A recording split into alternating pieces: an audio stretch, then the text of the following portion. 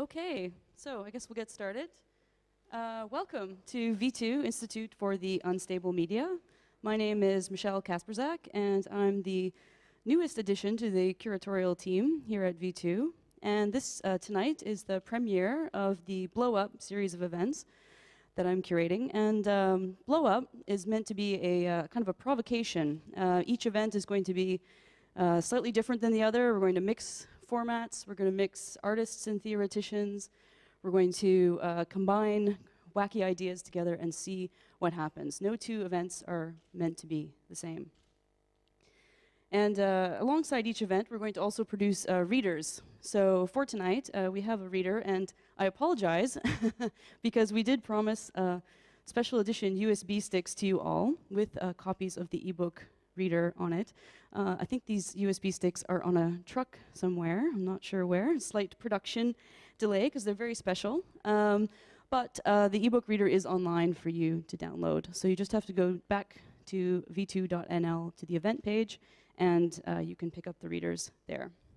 So that's the idea, is that we'll be doing these provocative events and pairing them with releases of ebook readers that go into depth, looking at the themes that are explored. So tonight, to launch the series, we're looking at the idea of art for animals. In a way, this is the kind of theme that I hope becomes emblematic of how Blowup works, introducing ideas that seem kind of absurd or even naive, but doing it in a way that dives into a subject that's quite serious. So for tonight, we have 3 leading practitioners who have developed art and design projects that are created with animals in mind as the end users and active participants, not people. The first thing you might notice about the projects we're discussing tonight are their inherent disarming charm and humor, but underneath the projects are issues that we'll examine, like how we can have greater empathy for animals, what our relationship to animals is now. Currently, it seems limited to being either friends or food, and what the animal's experience of the art actually might be. Redefining audiences for art also naturally demands that we redefine our notions of what art is and what it's for, raising more questions than answers, ultimately. Relating this theme to technology, I find it interesting that amid the drive to achieve artificial intelligence and the research going into human augmentation, for example, it's interesting to think about how we could think less about talking to computers, which we have created, and instead to talk about communicating directly with beings that are already much like us in their emotions, behaviors, and drives. The seed for tonight's program was probably sown by watching a friend's cat play a game designed especially for cats on the iPad. I found this really funny. It was a really strange incident. I didn't think the cat would have any interest in the iPad at all, but in fact, the game entertained the cat quite well. So to kick off the evening, we're going to watch Barbie the cat, hopefully, in the cat play zone behind you there, demo some iPad games for us in our custom-created cat play zone. Of course, knowing cats, it's likely that Barbie is not going to cooperate at the appropriate moment, but anyways, we'll give it a go. And she's shy, so I'd prefer it maybe if you stay in your seats and we'll try to watch it from the image up above. And maybe casually, you can kind of casually walk over later and not freak her out too much, just, yeah. In fact, it looks like she's hiding, actually, right at the moment. After Barbie's demo, we'll hear from American artist Amy Youngs, who's created new habitats for hermit crabs and a lounge space for crickets. Next up will be Dutch writer Wilfried Hou Je Bek, who has translated the Epic of Gilgamesh into lexicograms that scientists use to teach language to apes. And last but not least, we'll hear from Italian designer Elio Caccavale, who has designed a TV for pigs to use, among other speculative design pieces in his work, Utility Pets. After each speaker has presented their work, they'll stay on the couch here, and I'll engage them in a short conversation, talk show style. We'll then proceed to the next speaker and have a group discussion and take audience questions at the end. Once we're finished, you can, if you haven't done so already, go have an animal-themed cocktail at the bar. Are the animal-themed cocktails ready? The wild zebra, excellent. And hopefully Barbie is also still up for demoing her gaming skills. Also, please remember, if you do that sort of thing, to tweet about tonight's event using the hashtag V2_. So, without further ado, I'm going to wander over and see if I can coax a demo out of Barbie. We won't spend too long on this, like I say, cats being what they are, and then we'll proceed directly into the talks. So, stay where you are. Let's see what I can manage. Can I have a cat wrangler assist me, please? Let's see if we can maybe get some interest in the fishing game. Okay, yeah. Well, we're going to bring in another cat as a kind of assist. I think Barbie looks a little terrified. So, the story behind these iPad games is that there are 3 games in our cat zone tonight. One is, the most popular game is the fishing game, where cats are able to hit an animation of a swimming fish, and if they touch it, the fish disappears. The fish animation then comes back, and it gets faster and more difficult to capture as time goes on. What's this second cat's name? Okay, this is the real one. This is the real Barbie. This is mine. But she was lost today, so I brought another one. Okay. 10 minutes before we go, and she came up, so yeah, we have her now. This is Justine, by the way, everyone, the cat whisperer. The other 2 games I think are a little less successful. These are games that involve the cat touching something that then the image just multiplies, which is not nearly as satisfying as touching a fish and watching the fish disappear. Yeah. Let's see. The cat just turned around to look at us. I don't think, yeah. Let's leave Barbie alone and move along to our first speaker. It was worth a try, wasn't it? I don't know. I thought maybe miraculously the cat might just cooperate with us. So, allow me to introduce Amy Youngs. Amy Youngs creates biological art, interactive sculptures, and digital media works that explore the complex relationship between technology and our changing concept of nature and self. She's exhibited and lectured internationally, is a recipient of an Individual Artist Fellowship grant from the Ohio Arts Council. She has an MFA from the School of the Art Institute of Chicago, and she's currently an associate professor in the Department of Art at The Ohio State University. The stage is yours, Amy. Well, thank you. My slideshow's not up yet. I don't know. Yeah, let's have Amy's slides. Thank you, Michelle, and thank you for inviting me. I'm very excited about this topic and being a part of this panel and getting to learn about the iPad games for cats, all kinds of things to learn. I'm going to be talking about some of the art that I've made that is designed both for animals and people to interact together. And I'm titling my talk, Experiencing Art with Other Animals. And by other animals, I really do mean to say that we also are animals, and that we do a lot of the same things other animals do.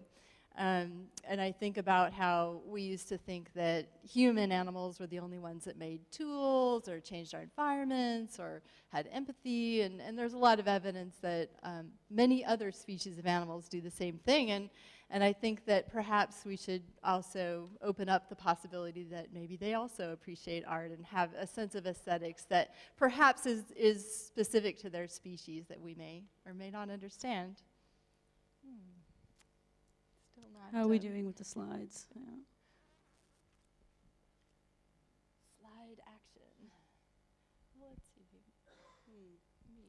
What was the first project you were going to discuss with us tonight? See if I did detect display. There we are. All right. Phew. Ta-da! Ta-da. Thank you for cooperating. Well, I'm going to actually start out by talking about the animals that I live with. I live with 4 rabbits. And I've had rabbits for many, many years of my life, and they're very inspirational to me in a lot of ways about thinking about humans' interaction with other species. And in living with these rabbits in my house, I've become very interested in what interests them and how I could make a more exciting environment for them. They don't look at the art. They don't think that my art's very interesting to look at, that anybody else's art in our house, not interesting, but the stairway, very interesting. So this is my rabbit Cirrus staring down the stairs. They're like sublime to him. He'll stare at them for many, many minutes, which is long for a rabbit. But they never go down the stairs. They're scared. It doesn't make sense to them as a place to move. But it turns out that you can actually train a rabbit to go down the stairs, so now he does go up and down the stairs. And in training, there is a kind of interspecies communication. There's an interaction that happens, and I think that maybe we could extrapolate that to even having perhaps aesthetic experiences with animals, and appreciating that perhaps our aesthetic experience is different than theirs, but that maybe we're both still having them. And I also think now that he goes up and down the stairs, perhaps he understands my perspective of the stairs differently because he's moving through them instead of just looking at them. I don't know. Or maybe I've ruined it for him. I don't know. One of the ways that rabbits show what they love is they eat the things, and they seem to love many of the same things we do, like tulips. A lot of the landscape plants that we enjoy, they also enjoy. So they've sculpted my garden quite a bit, and we've appreciated tulips together, and I'm learning to appreciate tulips in a new way. Half-eaten, it's okay. Probably some of the best art that I've made for rabbits is this long cardboard box that has holes cut out of the side of it. It gets right into their psychology of wanting to move through spaces with many entrances and exits. So they get very excited about that kind of a box. And the babies especially love this. And it's a playful interaction that also has to do with their being prey, wanting to get away from other animals. And then when the babies grow up, they find new things that they love. And this rabbit, the circus boy, loves his fluffy toy, and he really, really loves it. He spends a lot of time with this fluffy toy, maybe even thinks of it as art, I don't know, but it holds a special place in his life. And on the other hand, I think, well, if he's thinking of this as a really important aesthetic experience, maybe it's aesthetic, maybe not. It's not something that we humans would really consider aesthetic at all. Like, it's not interesting to us. So, you know, it's not like I ever show this as art for animals, but it may be a more successful piece of art than something I might make for him. So, some of the projects that I have made specifically for as art projects, this is a piece called Cricket Call. And in this piece, I try to help humans and crickets communicate. And what I've got here is a kind of amplified system so that you can hear crickets on the phone. And then you can also speak to them with your voice, and it's translated as cricket chirping. I've created this little living room environment with a television so that I felt that humans could appreciate crickets better if they related to the environment of the living room. And then I also thought that the crickets could appreciate humans better if they could see them on their scale as being small on this little television. There we go. So they do their chirping, and then also they do their viewing of the television screen. And they did actually gather around the television screen quite a bit. And I think maybe it's because it was warm, but maybe they did actually enjoy the image. I don't know. Hello? Others. Hello? My husband talking to the crickets. There's a cricket interpreter inside the phone. Hello? And they also enjoyed the piano quite a bit because that's where the food was. So they spent a lot of time inside the piano. But I did feel like, I don't really think I was communicating with the crickets, or people weren't really, they probably didn't really appreciate the electronic cricket chirp that I made for them. But I did feel that it did provide a way for humans to think about crickets differently. Who knows, maybe crickets also think about humans differently from it. I don't know, hopefully. And this kind of appreciation for crickets is not entirely crazy, really. The Chinese culture has had crickets. They kept them as pets, created these beautiful singing gourds for them to chirp in with special shapes to amplify the sounds of the cricket. So there's a kind of beautiful craftsmanship that goes into that, and then also an appreciation for the cricket chirping sound coming out of it. The little wire cage there is meant to be worn on the body so that you keep the cricket the right temperature. It doesn't get too cold. And then there's this little clay sleeping houses for them in the summer to keep them cool. So there's a real love and appreciation and craftsmanship that goes into these pieces from China. So it's not like I'm totally crazy. This is something other people think about too.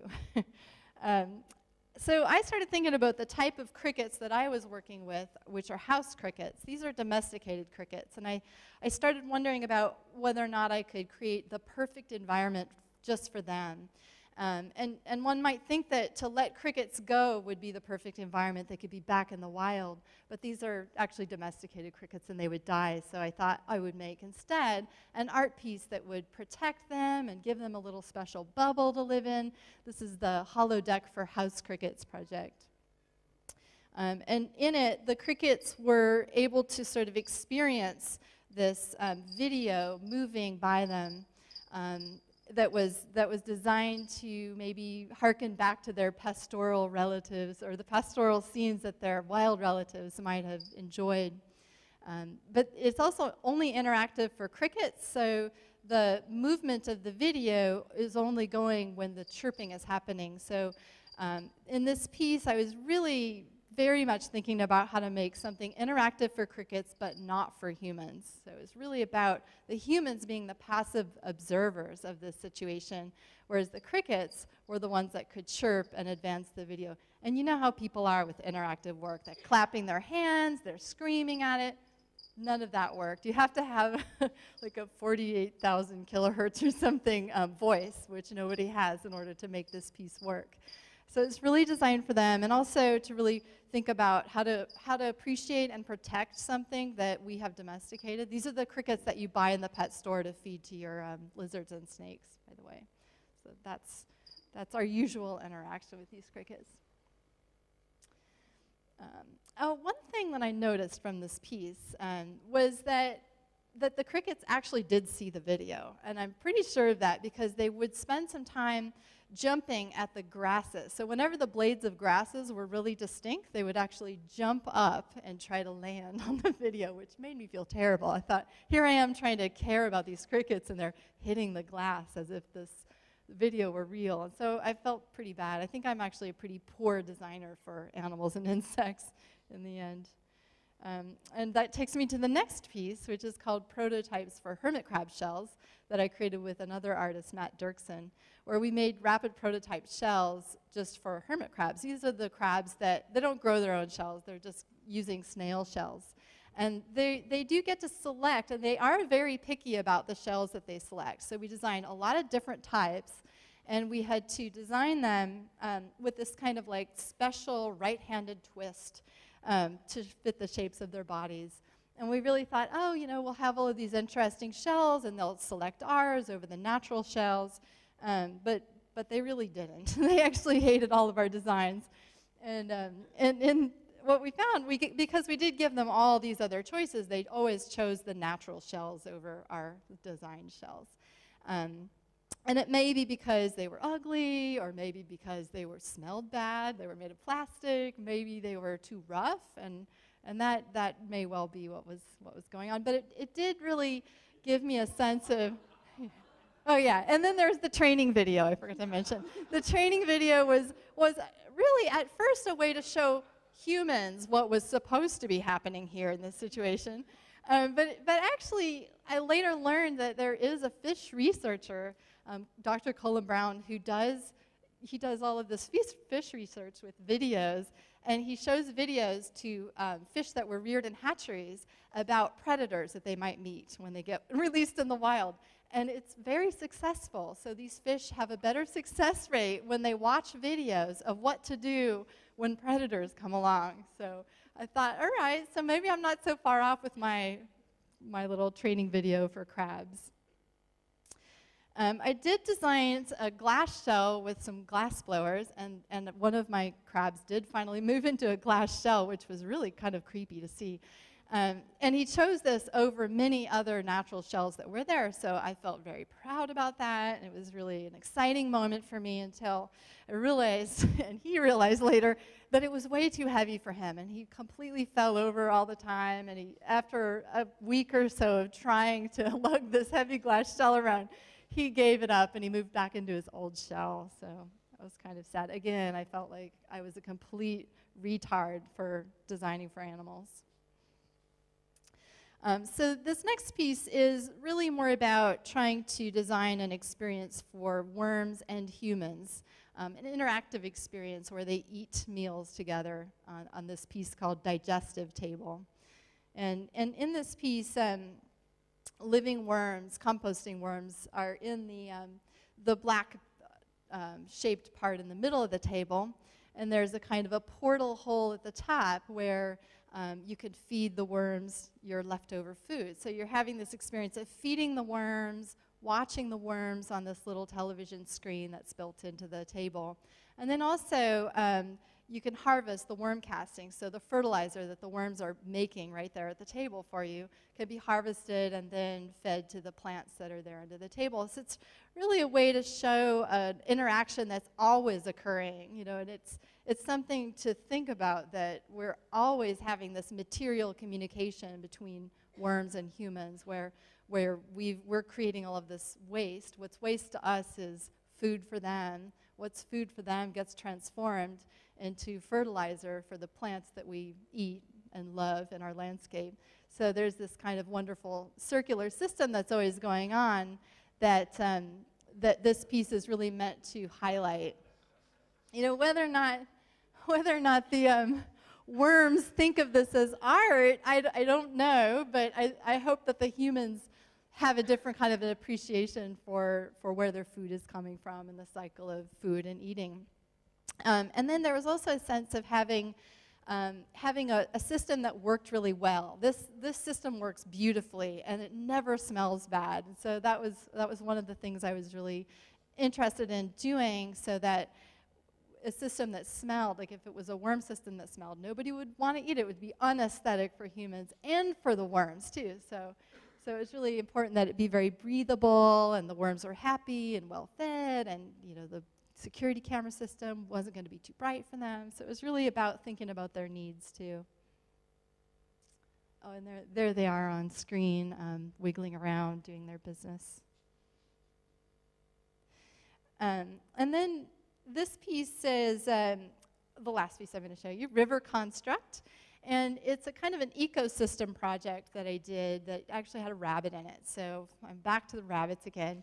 And in this project, I was using worms as a way to fertilize a hydroponic system. So instead of feeding the hydroponic plants chemicals, I was feeding it worm poop, which was being generated by rabbit poop in this system. So it's a kind of an enclosed ecosystem indoors. The rabbit, River Eddie, there is pooping away in his little enclosure. And then the poop gets swept up, and then it gets put into these worm buckets. And these worm buckets are included into a stream of water that's powered by the sun. So it was a solar-powered pump that would drive the water up to, going the wrong way there. Up to the top of the ladder where the plants were, and then it would trickle through each successive bucket, much like a river, but a river on a ladder, and fertilize and water the plants all at the same time. And then it would collect at the bottom and be recycled through. And this kind of a system is incredibly efficient. It uses sunlight and rabbit poop.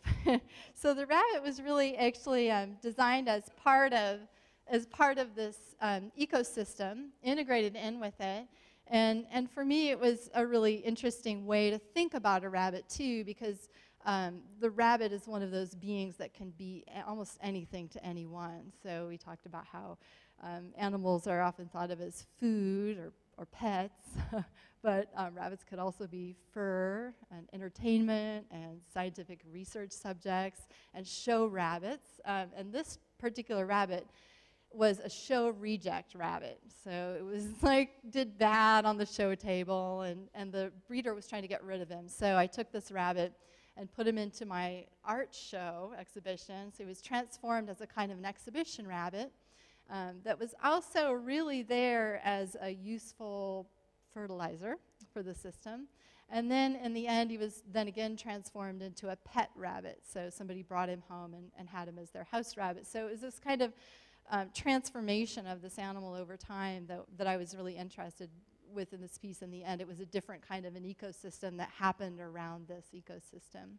And that sort of transformation of this animal in relation to this cultural project was what was really exciting to me. So this is kind of art for animals and with animals, maybe. All right. Great. Thanks. Wonderful. Yeah.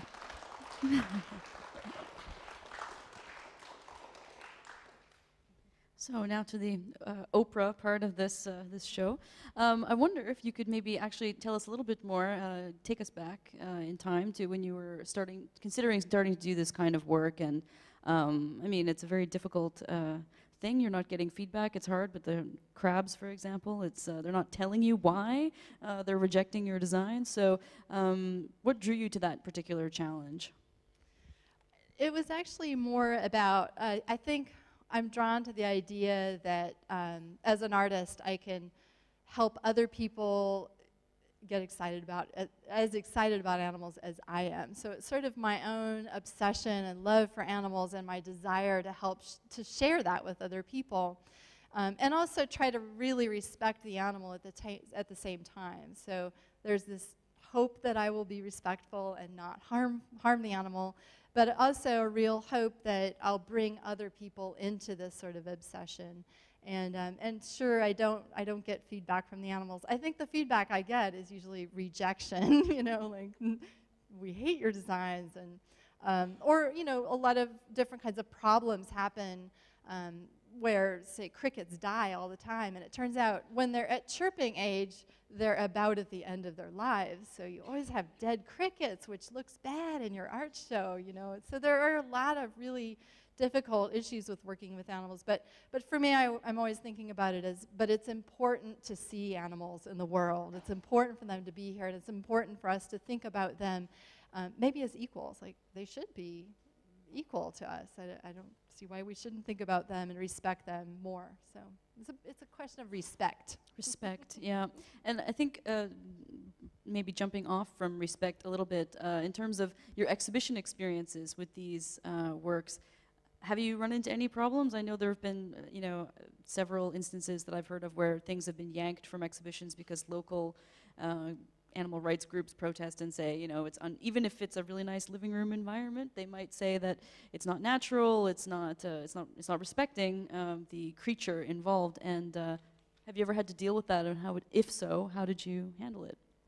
Well, mostly people don't care about insects, it turns out. So it turns out that there are very few people that really care what you do with insects. But there were people who challenged me on that during exhibitions, and they said, I'm surprised the PETA people aren't here to complain about how small your cricket bubble is, you know. And then I explained to them, and this is great, like, this is an interesting thing for me to think, like, well, do you know where these crickets came from? And they came out of a little box at the pet store. You know, let's talk about what their lives are like, and let's talk about how different my bubble might be from that typical life that they might have. And so it's also just about education. I think people don't really know what goes on in the animal and insect world. And I should also say that I had some complaints from people about this last piece I did, but more email complaints, people who were upset that the rabbit was purchased from a breeder, for instance. No, you should get the rabbit from a shelter or something, you know. But no shelter lent me. I did ask, and they wouldn't lend me a rabbit, so. You know, it was a very interesting dialogue, though, that I had with people about what was okay to do and not okay with the rabbit. I found it actually a really interesting part of the piece for myself, because I once was a rabbit breeder, and they're thought of as very evil, and this idea that the rabbit breeder isn't evil, it's just sort of, you know, she's trying to get rid of rabbits that aren't doing well on the show table, and this seemed like a pretty good option, so. And you did discuss that a little bit in the piece that's in the ebook reader about having to cull animals and right. These kinds of ethical decisions. And so I imagine with that kind of a background that informed the work that you're doing. like all your experience breeding. Was there anything in particular that stood out as like a lesson? With breeding rabbits? Yeah, yeah. Well, yeah, I think you do. As when I was breeding rabbits, I was a 4-H person, which is the kind of You might have to explain what 4-H is. Okay, so when you're a child, you can do projects like you can raise animals and show them in the fair, and so I did rabbits and had lots and lots of rabbits and showed them at all these rabbit shows. Which was a really exciting thing for me and very formative, because it was this sense of changing living things over time. Breeding rabbits, it happens pretty quickly, so you can actually really see almost like you're sculpting a creature, and it's a crazy thing. But I did tend to see them more instrumentally, like it was much more of an object and less of a pet, because I had so many, and it was a beauty contest in this situation. So yeah, I think that looking back on that, I'm now trying to think of rabbits differently, and really only think of them as pets and equals, and I don't know, trying to think of them that way. Well, and they're singled out in your works as performers or on display. That was another thing you raised in your papers that are in the ebook, was about transitioning from that idea of displaying an animal to that idea of the animal just enjoying an environment or being interactive with an environment. And I thought that was actually really relevant for in the way that we as artists are educated to create things for display. Art school shows you how to do that. You learn how to create objects that are on display for a public, and that artists who work in digital media have to think about it from the other angle, which is how do audiences interact with my piece, which is not necessarily a mode that that all artists work with, or that you have to teach yourself sometimes, or at least back in the day, what I remember people did, they had to teach themselves. So for you, was that a difficult transition to make? As a, I mean, I think all of us have these art school experiences, and then we go off to work in the real world and developing interactive work like this. Can you talk a bit about that transition a little bit? Sure. Yeah, I actually learned a lot about interaction by working at a science museum in San Francisco. They have the Exploratorium, which is this one of the early hands-on science museums that also does science, art, and human perception. So it's a really much more interdisciplinary way, and it's also meant for all ages. So they would actually have artists come in and build projects. And I was one of the people that had to take care of the projects. I was like the technician that would fix things when they broke. And I also got to really experience audiences interacting with objects in a way that I think got me very excited about making interactive work. So I think that's really where I learned about interactive art. And did you spend much time watching people in the museum? You were probably very busy fixing what the kids were running around breaking, but... Yeah, I did. One thing I'll say that I noticed is that people love to see themselves reflected in technology. So that's a technique that I used in the cricket call piece, for instance. There I am on the tiny TV. Wow, suddenly they're interested. So, there's a few kind of tricks you learn along the way about what people like to see. I thought of that as well when I was thinking of your first slide of the rabbit at the top of the stairs, because I think the rabbit looking down the top of the stairs at the bottom, it's almost like it's a freeze frame, it's TV. It's whatever walks by becomes part of the scene. So in a way, it might be a version of that. Oh yeah. I don't know. I hadn't thought of that, but yeah. And so where are you going from here with it? What are your next thoughts on developing more things along this line? Are you developing more things along this line, or are you now moving in a completely different direction? Maybe a slightly different direction, but still with animals. The project that I'm currently beginning to develop with another artist has to do with pigeons and urban feral pigeons, and thinking about how to rethink pigeons as less of pests and more as partners. So we're thinking about how to design cities better so that we could integrate pigeons and even eat the baby pigeons. I say that with hesitation, but so this idea that they're actually part of our world. They're not just a pest, they're also something that's creating food, and baby pigeons apparently taste delicious. So it's a who's different eating kind the pigeons? of, you'd have like a local barbecue, and you'd all enjoy the pigeons together. Okay. You know? And it seems like kind of horrific, but on the other hand, when you really think about what goes on with pest management, it's pretty much poison. So we're trying to think of alternative ways to not just kill every single pigeon off, which is actually not even possible, it turns out. And not just put poisons everywhere to get rid of the pigeons, but instead try to think about how to utilize pigeons and have them be a partner in the city instead. So it's a different kind of interaction with animals, for sure. Yeah, and I guess it's kind of an extension of the urban foraging movement in a certain kind of way. I mean, when we get really desperate, we can always harvest the pigeons. Exactly. Yeah, pigeon sandwiches all around. Great. All right. Well, let's move along then to Wilfried, and we'll have to do a quick tech changeover here. But thanks, Amy.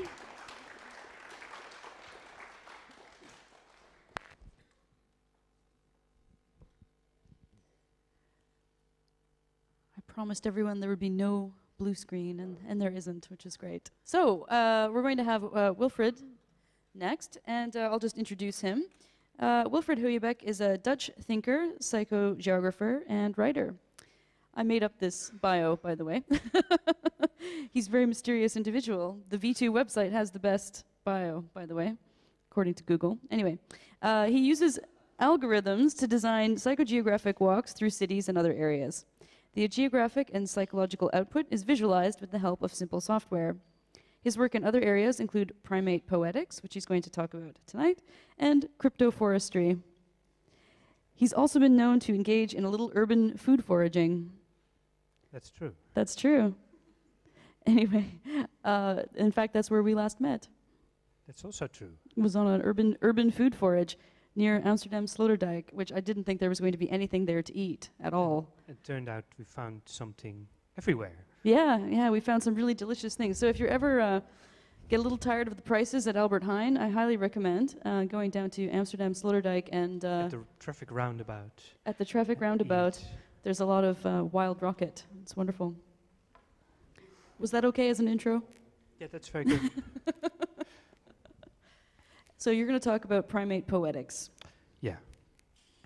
I would have to say, though, that on a different note, the thing about the eating the pigeons, what you were saying about if things get really nasty and we need to survive, we can always eat pigeons.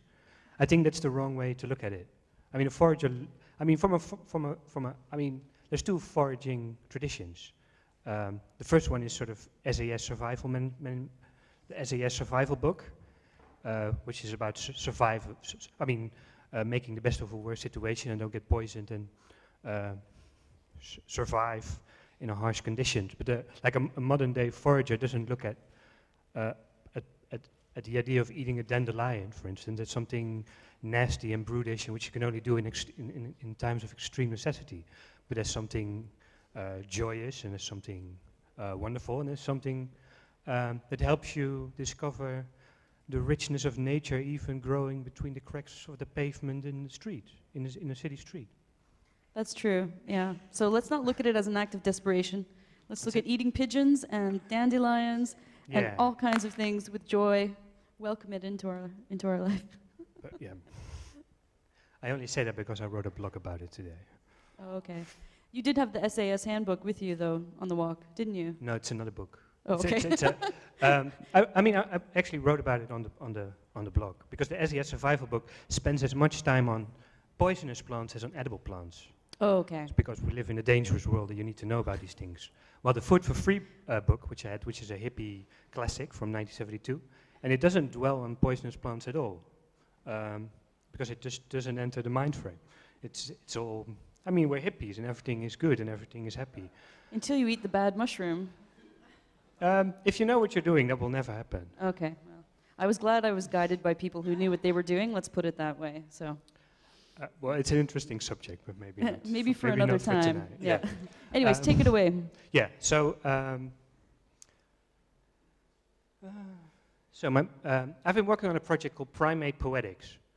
I guess you know what a primate is. And after, I'll talk a little bit about definitions first, just to get it out of the way. And then I'll move on to a bit about animal language research as it developed the last 50 years. And then I'll move on to the Gilgamesh translation for apes. I mean, this is a bit boring, but we just have to get through it. This is a quote from Shelley, which he made in A Defense of Poetry in the beginning of the 18th century. Every original language near to its source is itself the chaos of a cyclic poem.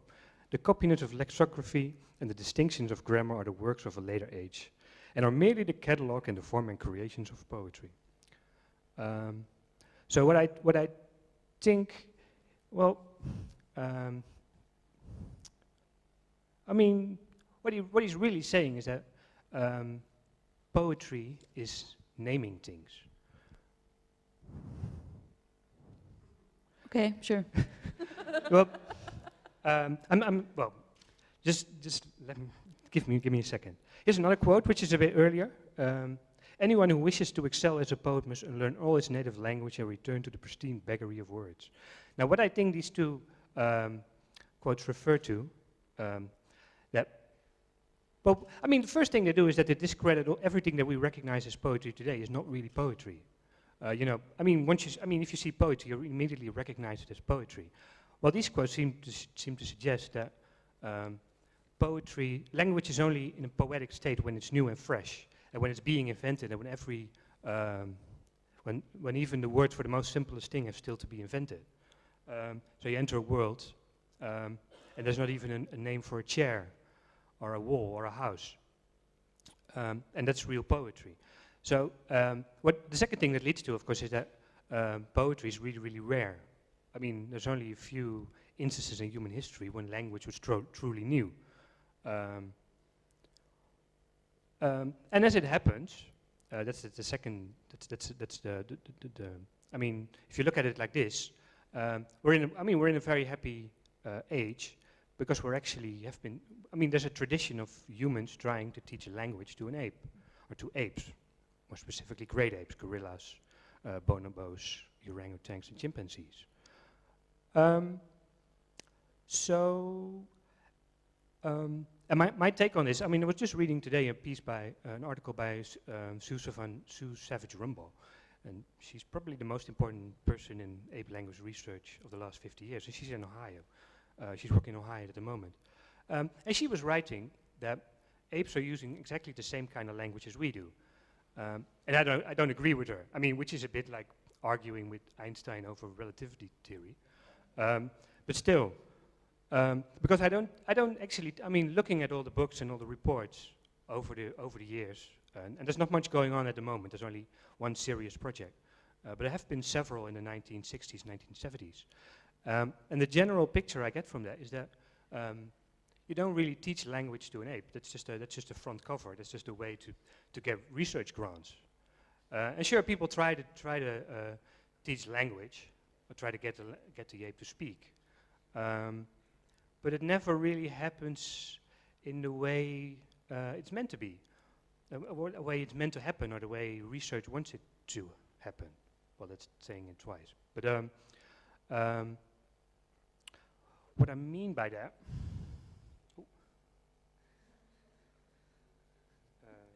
Yes, of course. Oh.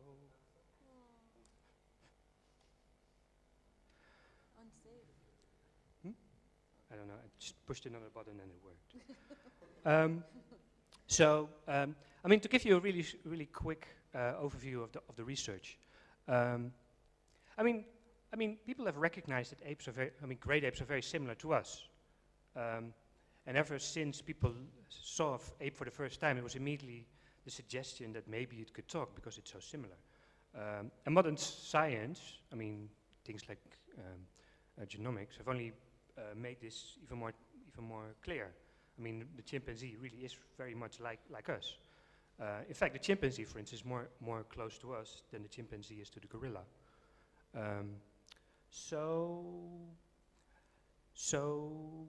I mean, the question then, very simple, can an ape learn language? And at first they started with rearing baby apes as humans and then see if they would pick it up naturally as humans baby do. And at first and it started out with a failure that ended up as actually a triumph, in the sense that no, apes don't learn a language if you treat them like a human child or a human baby, because they simply can't speak. I mean, they can't make a consonant sound because their throat or their voice box is not wired the right way. But on the other hand, and it wasn't really realized at the time, they actually understood a language quite a great deal, and they could understand conversations. And another thing that happened very early on was that, for instance, in one of the first cases with Jim Vicky, who failed to learn human language, but then son Donald, who was very young, he was 2, and instead of speaking human language, he started to make foot grunts like a chimpanzee. And this is exactly, I think, what is the point. I mean, the ape doesn't learn. I mean, it's not that it's not a one-way system. There's our language and there's the ape, and we just, you pour it in like we pour water into a bucket. I mean, language doesn't work like that. It's a two-way system. And if you want to learn the language, if you want to learn language to an ape, it also means you have to learn the language of the apes, which they have to a certain extent. So once that was realized, I mean, once the language potential was still recognized as existing, but the capacity for speech was, was made sure that it didn't exist. There were several attempts to think of an alternative. I mean, there's 2 main ones, which is sign language, American Sign Language, mostly used by deaf people, which has a few advantages. I mean, it's very easy, you don't need any tools. I mean, it's just your hands. And it's very natural, it's very spontaneous. On the other hand, it's very hard to document. It's very, I mean, you have to have a camera on the right side, and it's very ambiguous. And what didn't help that, I mean, these projects work with graduate students, and they didn't speak sign language. Or they didn't, I say didn't speak, but that's of course the wrong phrase. So you get this situation where the ape spoke better sign language than the human did, and the ape knew this. So you would get cocky students who would think, oh, I'm gonna teach language to an ape, and then they would be completely mocked by the ape, who would speak like he would do to a foreigner, very loud and very, Italian. So I mean, it's a great. I mean, there's things to say for it, but it's very hard to. It's very hard to substantiate in the long run. Another classic example is that you would have a lot of graduate students, and this would be around the clock, and they would have to write down the signs a chimp would make every 50 minutes, for instance. And it turned out that the students who were not natural sign language users saw much more signs than did deaf people who would actually use the sign language as a native language. And I mean, the difference was not just a bit, but maybe like only 20%. I mean, a deaf person would only recognize 20% of the gestures as real signs. So that's quite a discredit. That's why it didn't really work. And then the second thing was, the second method was the use of lexicograms, which is what you see here, which was developed by Dwayne Rumbaugh, a German cyberneticist, Ernst von Glasenfeld in 1977. And there were like, I think, 122 symbols. And they look very pretty. They're all made of a few limited symbols, a circle, a square, the lines. I mean, there's a certain elegance to them. Very sort of Kraftwerkian. But I mean, the problem with them is that they're all very similar. So they're very hard to remember. And again, that's not how language works. You can't design a language and expect it to function, because language is much more rich than what some crazy German scientist can think of behind his desk. The lexicograms evolved over time. And this is, there's 3 panels. You can download them from the Great Ape Trust in Ohio. This is one of them. And you can see clearly that they have evolved. And you can recognize some of the original lexicograms. But you can also see that there's 3 of them, so there's, I think, something like nearly 200 of them. Some of them are names, some of them are, there's a lot of foods. I think 1/3 of them are foodstuffs, from M&Ms to, healthy things. So there's words, there's Japanese characters, there's all sorts of stuff going on there. So let me see. So that's the lexigram system,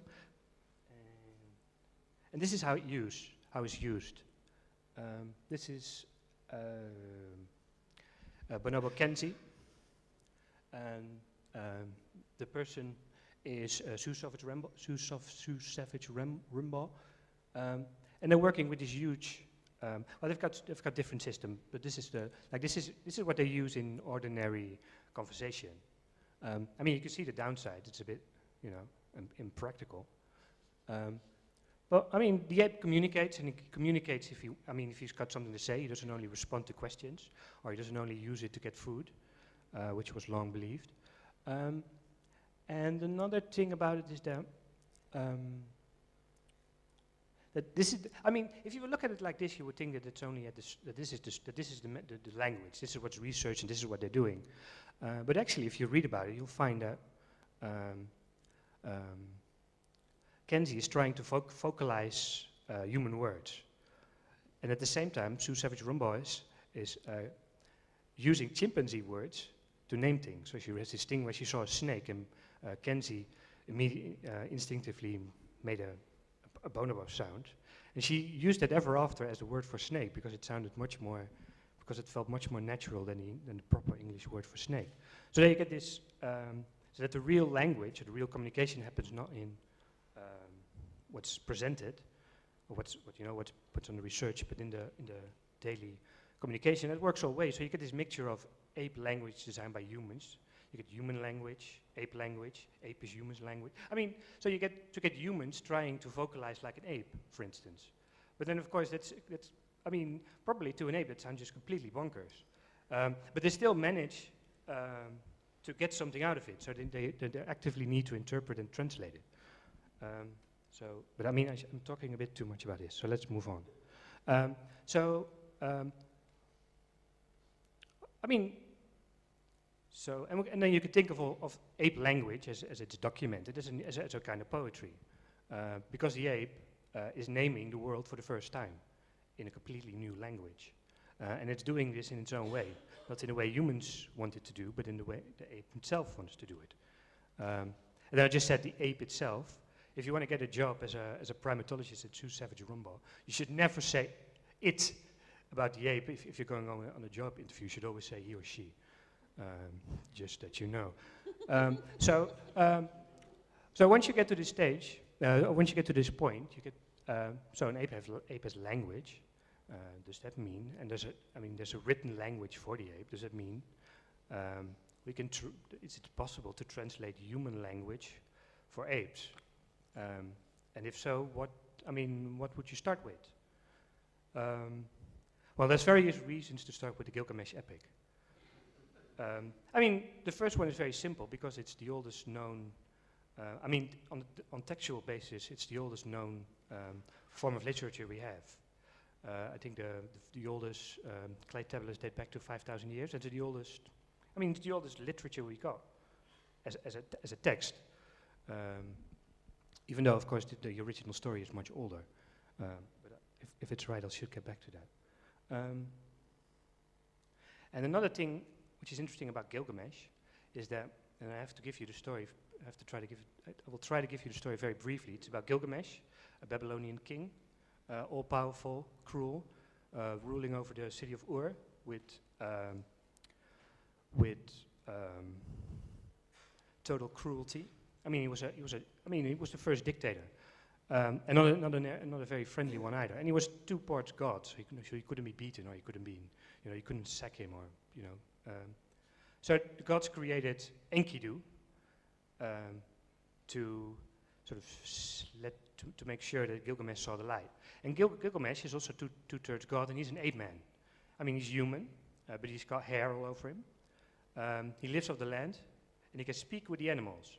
So right there, you've got this distinction between civilization and nature, which is a boundary which somehow has to be resolved. Right there, 5,000 years ago, which is interesting because, of course, that's exactly what ape language research is doing. I mean, taking what is essentially human, long thought of, language, and taking it to a non-human species, or the non-human primate. And another thing is that Enkidu was probably an ape. And you can see this. I mean, I'm not the one who saw this first. I mean, you can Google Enkidu and ape and you'll get this image. There's Gilgamesh with the beard on the left. And then you'll see Enkidu sitting here on top of the bowl of heaven. And you can see he's got a very distinct chimpanzee-like face. So, so my wild theory is that, I mean, as I said, Gilgamesh epic is certainly much older than the written version. So my wild theory is that Gilgamesh is like a remnant of the first recognition that the ape and the human line were diverging, and the human looked on the ape, and thought something is going on here. You're familiar, but you're not really familiar, and that this would be like 3 million years ago. I mean, I can't substantiate it. So yeah, Enkidu is an ape. And the next step, you could easily imagine that maybe if apes have a literature, they also got a story of reminiscent of Gilgamesh, and it's the other way around. It's the ape remembering the branching of the human line, who knows? So we've already seen the lexigrams. I mean, they're very hard to use, there's no dictionary. The quality is not very good, as you can find them online, so I needed to draw them again. I'm not very good at this. I use Microsoft Paint, which is a joy. I didn't want to invent new lexigrams, but I had to invent Gilgamesh and Enkidu, and there's a few examples below. And this is a sample page of the translation. Now the problem, of course, as you can imagine, is that you're translating from a rich source, which is an English translation, to a very narrow source, which is only 200 words, most of which are about food or name people or name researchers somewhere in America. So there's, it's a very, it's like it's from rich to very poor. So it's very simple, but it's sort of, I don't know, it's just what it is. And this actually is the part. What happens is that, it's a very cruel story as well, because Gilgamesh recognizes that Enkidu is the only one who's at this level of strength. Think of it in Tour de France terms. Who can beat Contador? Well, there's only Andy Schleck. Now imagine Contador is very cruel, and Andy Schleck is very, very generous and friendly and, loved by all the people. So you're equally good, but the other one is respected as well, and that's very hard to bear. So Gilgamesh tries to corrupt Enkidu, and he does that by sex, of course. And then Enkidu has a new feeling. He's no longer happy in the outdoors, and then he goes to the palace of Enkidu. So there he's spoiled. So it's one of the key passages in the myth. And here's another one. This is also quite interesting because the Gilgamesh epic has it's not one book. It's like a fragment. It's sort of like a collection of things. So one of them is a flood myth, very similar to the one you find in the Bible, much older, and also different at points. So I attempted to translate that the flood story for the apes. Now, of course, the question is, would an ape be able to understand it? The answer is, I don't know. But there's a few things I can say about it.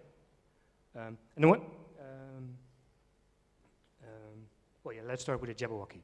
This is you see part of the Jabberwocky poem, which is from Alice in Wonderland, what's his name? Lewis Carroll. And then Alice says about it,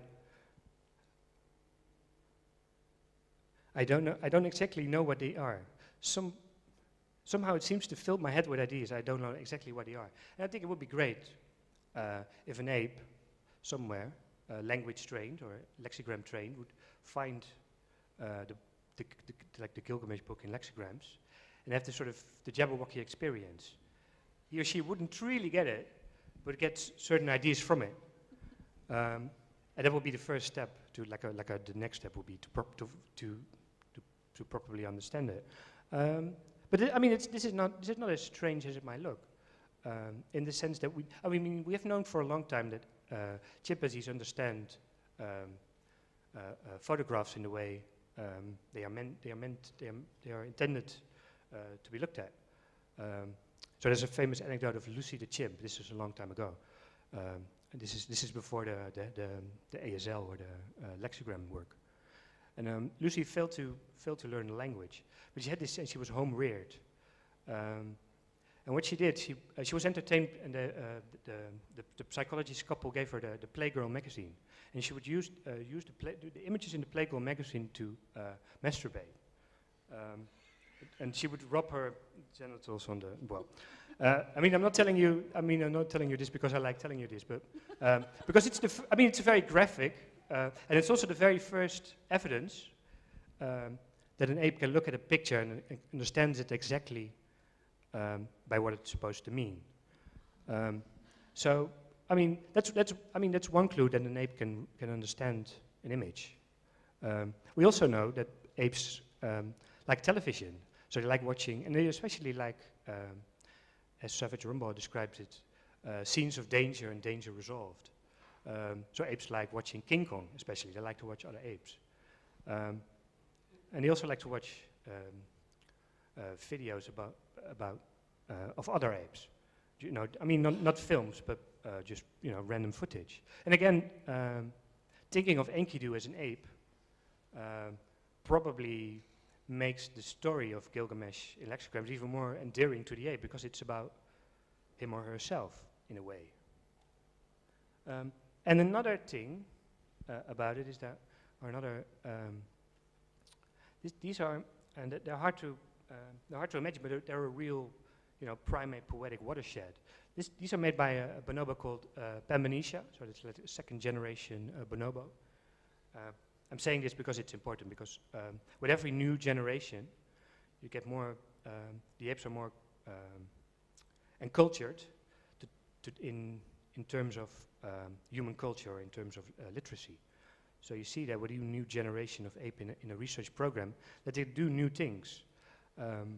So what I'm really saying is that primate poetics is only at its beginning, and that it will take another 1,000 years for it to really sort of, for the ape to be on our own level, if you like.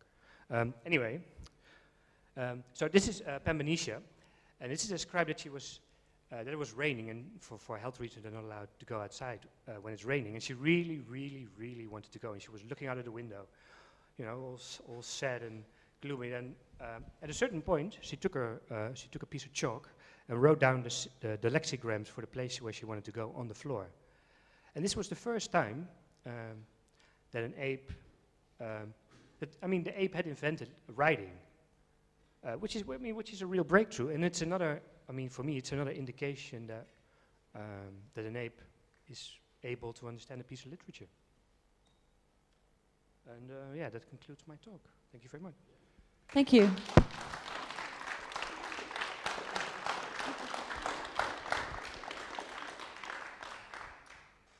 So back to the Playgirl magazine.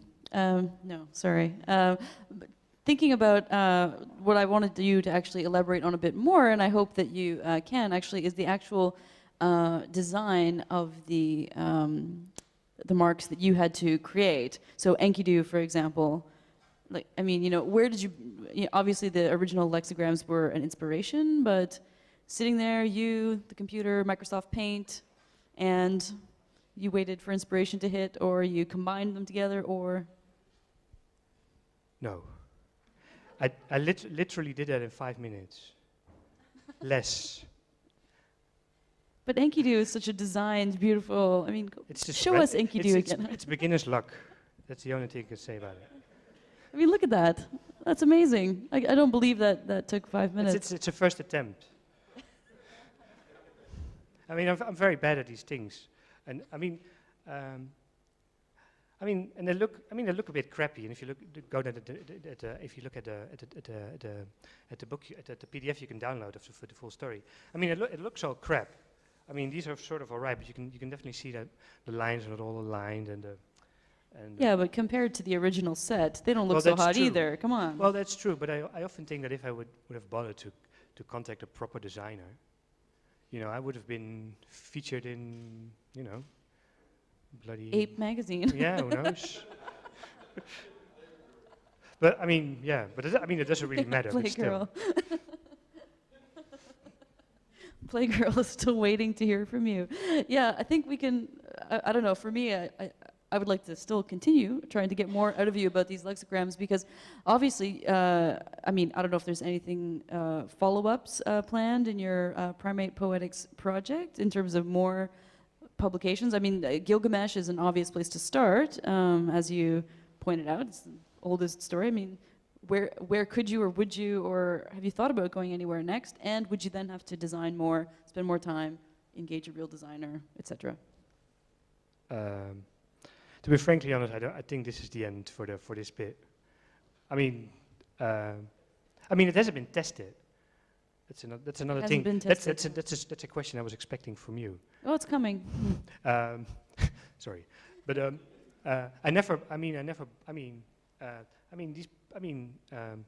there's only one real project left, the Great Ape Trust in Ohio, and they do great works. And I suspect they get bombarded with cranks and idiots, mailing them all sorts of crazy shit.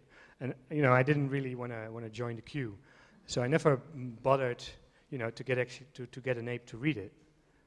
Of course, I do hope that somewhere out there, somebody who's involved, you know, finds it by accident, puts it in front of Bambanisha, and she's, you know, hoots and pants and says, "This is the best thing I've ever read." But I mean, as far as I know, I haven't read it. I mean, as far as I know, it hasn't happened yet. And I mean, if there's demand from the apes, I will definitely continue my translation streak. And well, as for primates poetics, I mean, the problem is that a lot of the work is all you know. I mean, is all late 80s. Late 70s. That's like the main period of publications. So there's not much happening. So I try to keep up with new developments. There's been one today actually. I mean, there was a piece on the BBC website that apes are capable of distinguishing synthetic sounds from proper spoken sounds. You've seen this, or that they can understand speech even if it's broken. Which is another interesting. Well, it's probably a breakthrough actually, because it means that their capacity for understanding language is much greater than realized before, even though the production side sort of lags behind. But then, well, yeah. Well, sure. I'm sure there's lots of cranks approaching the place in Ohio, but with say an organization like V2 backing you up, I think they might pay you some attention, Wilfried. So, have you ever thought about that? I think that you're overrating yourself. Oh. Geert Wilders doesn't think. Well.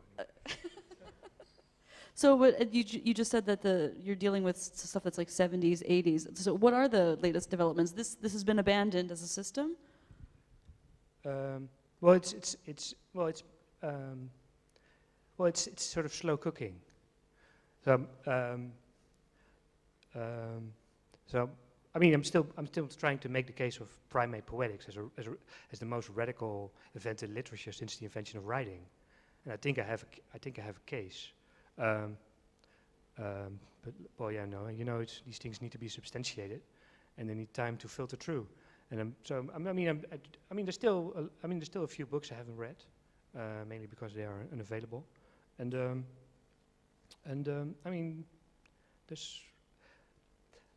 one thing about this project is that I keep finding stuff, even though it's like 30 years old, which is still amazing, or fascinating, or strange. So I read this book. I'm sorry, I'm not answering any question. I'm just gonna continue. All right. Like a crank, but I think, well, anyway, there's a third system by a married couple called the Premax, and she's called Anne Premack, and she writes about how she had a sister, and she was mentally, I don't know what's the correct way to say it, mentally backwards, and she never. So her father was reading a story, and they had to do it over and over again, and very slowly for her sister to understand, and this frustrated her, especially because the sister never learned to read in the end. And then so she was working with this, she was trying to work with this chimpanzee and training her to use language. And she wanted the ape to succeed because her sister hadn't. And I thought, what a strange thing to put on the ape. So you've got your, your insane sister, to put it unpolitically correct. And then you want the ape to do better to revenge your sister. I mean, that's such a strange thing to put on the ape. It's not. I mean, it's not unethical, really. And I mean, this is just a little obscure book which I just happened to find on eBay. I mean, and then it's not really. I mean, the rest of the book is not really that interesting. It's all methodological. But then this little. I mean, this one paragraph gives such a specific, such a strange insight into the motivations of the scientist working with apes. And then makes you understand that, or makes you see that, it's not, I mean, it's even when it's on methodology, there's still a person behind there. And that person is also a crank. They're all cranks. They're all cranks. No, but what you have to say about people putting things on apes, I think, is really valid, because I know the story, too, of the ape, what was it, Lucy, that was raised and then and ultimately abandoned. I mean, it was a really sad story, trying to raise this ape in a human household as a baby, treating her like a human. Well, and then that specific story is that's another great story, actually. Shall I tell it? Tell it. Because Lucy, I mean, in the early days, I mean, now it's all illegal, especially because it's an endangered species. In the early days, you would go to Africa. Somebody would in Africa would shoot a mother chimp, and then steal the babies. I mean, it's illegal now, but this is how research projects would come by their baby apes. And then they would be shipped in boxes and sent to America. And then they would raised by loving parents, even though they were humans. And I mean, that it really is sad, because the story of Lucy, where they would do a test and they would give a set of pictures with apes and people, and there was also a picture of Lucy, and she had to categorize between humans and apes. And then Lucy would always put her own picture between the people. I mean, how schizophrenic is that? And then, of course, once a chimp get older, they're really strong. I mean, you can rip your arm out any second once they're, past 4 or 5, 6 years old. So you can't keep them in a house. They didn't want to put them into a zoo because she was loved and looked after. But then, I mean, a chimp like that wouldn't survive between, sort of wild apes in the zoo. So they decided to ship her back. So she went to a retraining program, which lasted for 3 months, somewhere in, I think it was Tanzania. And then she was shot by hunters. And this probably happened because she saw humans for the first time and thought, now I get something friendly, and they bring magazines, and we start to play games. And they just shot her. I mean, how sad is that? Yeah, it's a terrible story. But, and also, it kind of, less extreme, but it brings us back to this whole question of, teaching them our language as opposed to what you talked about before, there's this two-way street. And I love the story you told about the ape kind of making fun of, with the hand signals, the human that wasn't doing a very good job. Do you have any other evidence of that kind of two-way? Because I find that the most interesting aspect of some of these stories.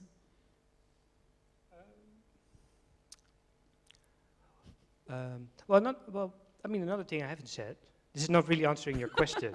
It's perfectly okay. But I think it's interesting, is that,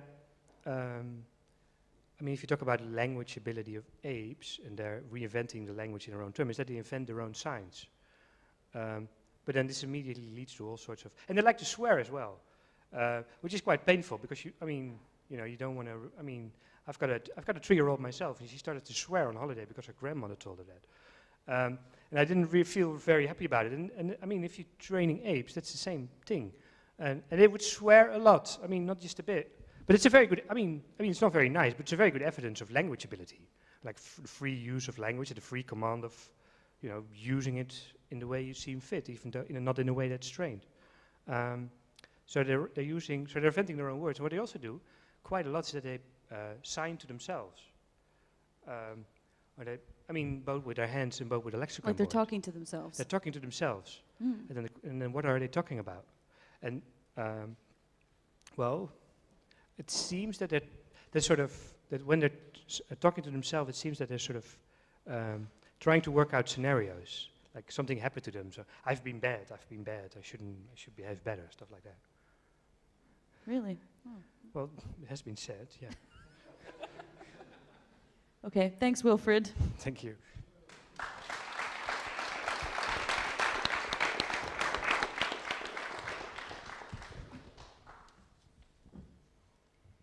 So, Elio, rounding out our lineup tonight. I'll just introduce you. Elio Caccavale's research projects involve collaborations with scientists, social scientists, and bioethicists. The transdisciplinary nature of his projects seek an understanding of the role of design in creating a dialogue between life sciences and everyday life.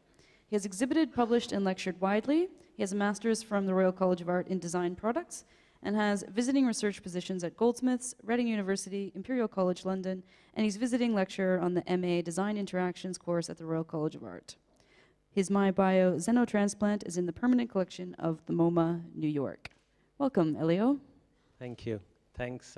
Probably the first things I should say, thanks for the invitation. It's a really pleasure to be here and be part of this quite amusing and interesting panel, I must say.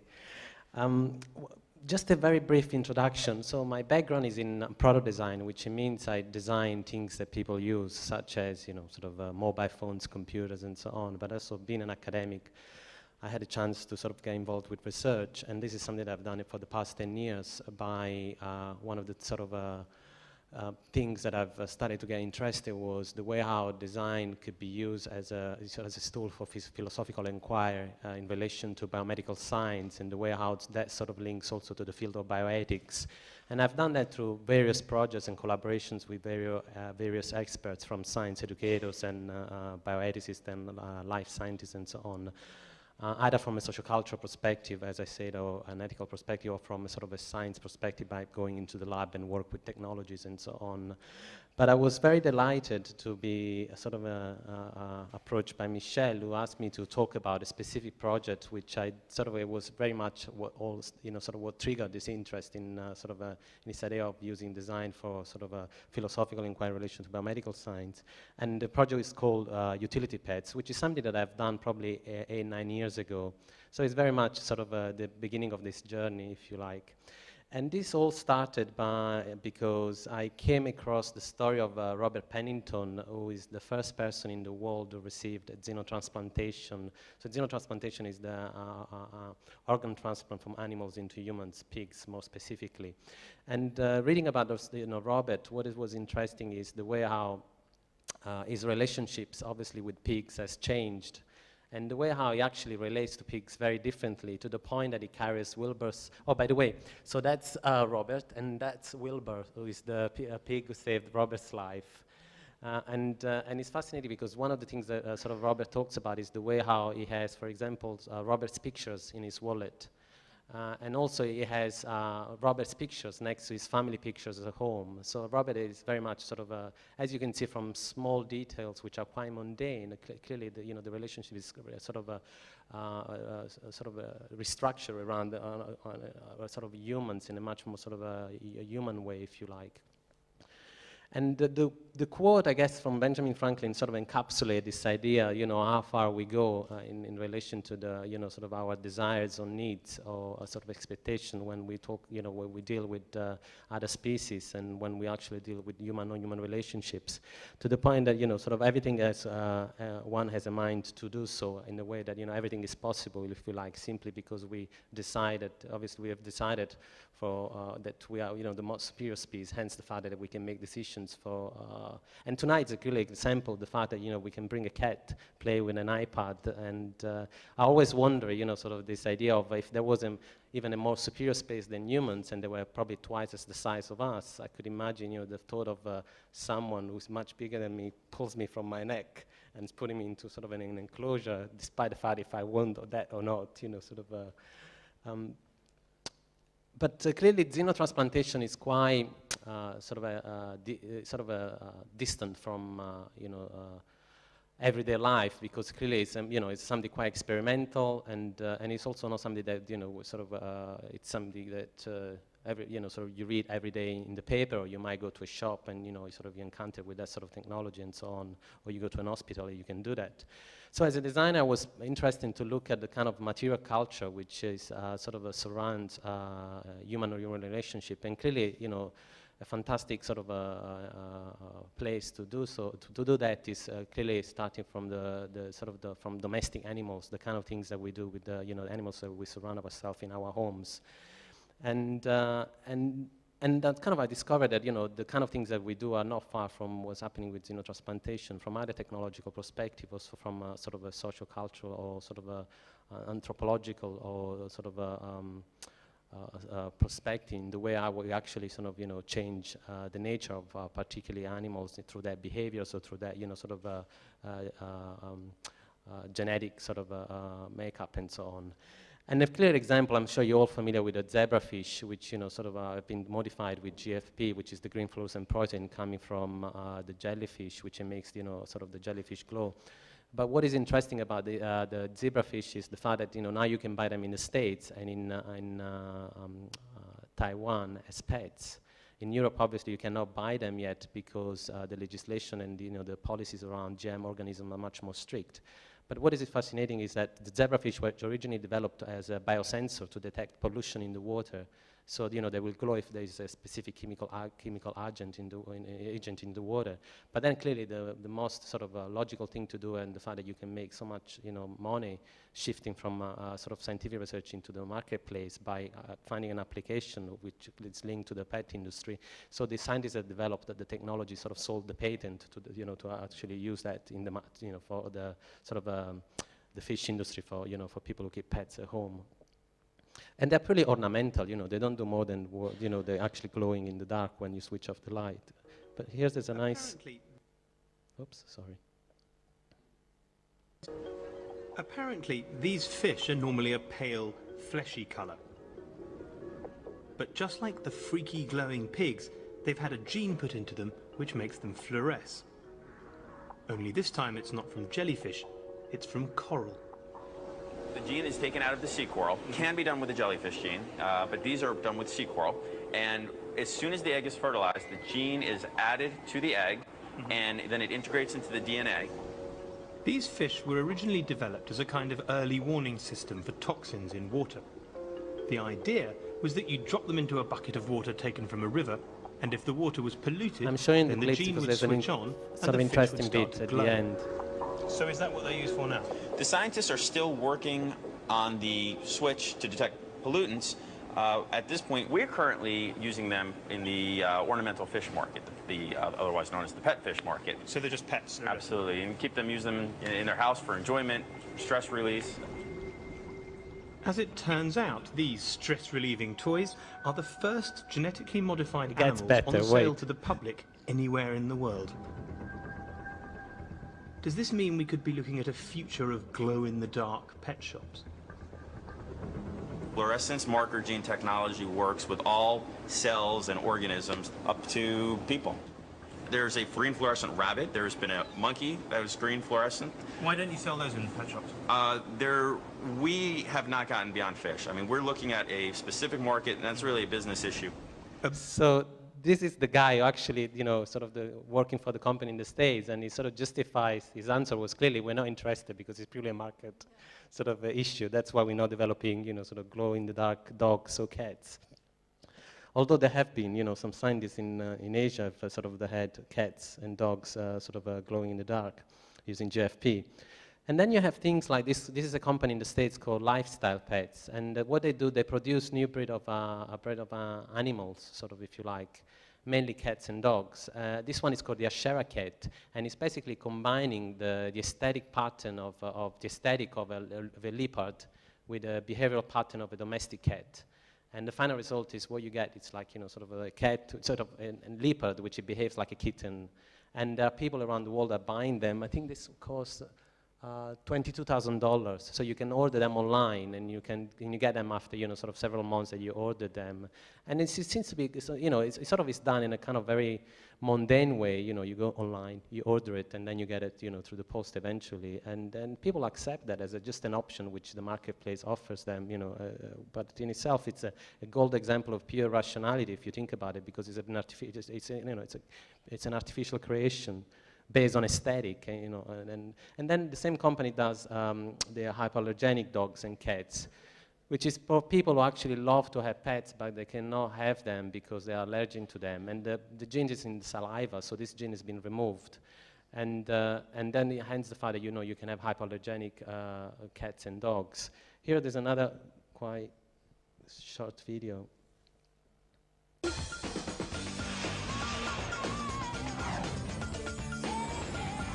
All right, well, dogs aren't the only ones that have been in the news lately.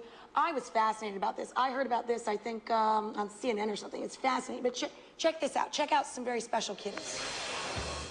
Over 30 million Americans suffer from cat allergies. I have 2 daughters, both highly allergic to many things, amongst them cats. But once again, science has come to the rescue. A company called Allerka has developed the world's first hypoallergenic cat. Having a hypoallergenic cat means that if you're allergic, you can be around our cat or any hypoallergenic cat. These genetically altered kitties produce no allergic reactions in humans whatsoever. No sneezing, no itching, no runny eyes, and he's fun and playful, and it's a great pet. If you placed an order... So once again, it's it's presented as something quite ordinary, but it's just like the zebrafish is, it's a GM sort of science sort of has been sort of used to alter the makeup of that cat, which is clearly, it's once again, it's a gold example of pure rationality. I mean, it's simple as that. You have an allergy to cats, you don't have a cat. I mean, it's not that you can get an hypoallergenic cat. And then you have this one. It's another, gold example of pure rationality, where we're very passionate about, arguing that we shouldn't be cloning humans. But then you have companies who actually can clone cats and dogs, which is totally legitimate. But then, where does that come from? I don't know. But, like this is just an example of a company called Genetic Savings and Clones. And the way that works, they send you a bio-kit at home. You have a little sort of a biopsy of your beloved cat who passed away, or dog, and you send that back into an envelope. And then they clone it. And then they, after several months, they send you back the cat or the dog, which they're cloned. Clearly, the behaviors will be different because that's sort of based on the kind of, sort of the natural sort of the experiential side of it. But the aesthetic will be more or less the same. And then even on a more mundane sort of way, you have products like this one, which is produced by a company called Takara, and it's the product is called Biolingual, and it's a dark bark translator. So it basically translates barks from dogs. And the way it works, I have one. I bought one in Tokyo, and I've used it with people and animals, and it works kind of more or less in the same way. You put that on a dog. They also have one for cats, which is called Myolingual. And so what do? You put that on when the dog barks, you get little text messages on the handset, which says, I miss you, I'm hungry, I'm lonely, and it has a really nice function, which is actually like when you actually know a home and you leave the Biolingual on. It works like an answer machine. So it records all the message, the barks, and so when you go back home, you can actually scroll, you can look at all the texts that you received, from the barks that you received. And this once again highlights, this fantasy. If we want to define, fantasy, the idea how many people say, they can actually talk to their dogs and their, or cats, if you like, because they actually understand each other. So here you have a product to kind of, which mediates that particular desire, if you like, or need, or fantasy. It depends how you want to sort of look at it. Let me see if I... And then you have things like this, which I guess, I'm not going to explain what it is, because it just, the video should be quite self-explanatory.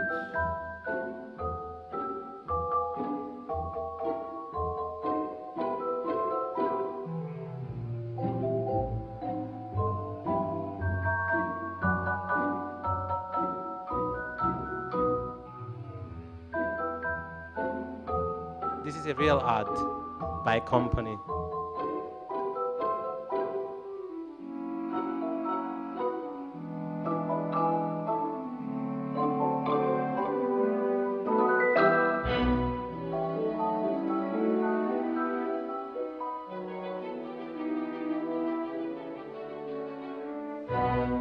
Did you get what it is?